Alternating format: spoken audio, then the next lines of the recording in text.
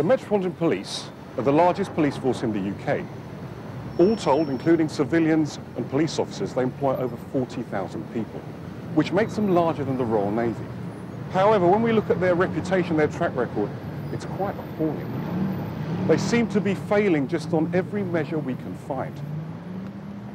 I'd like to find out about this organisation. I'd like to find out what makes it tick. I'd really like to understand, can it improve, can it win?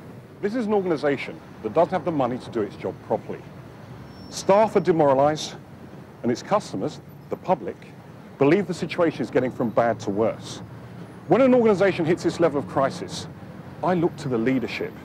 I look for a strong leader, someone who has the vision, the passion, the power, the authority to make and take those big decisions.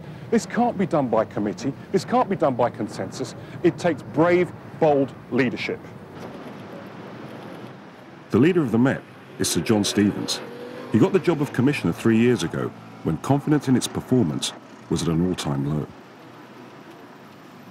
When people first meet Sir John, they're immediately impressed. However, I've been much less impressed by some of those around him.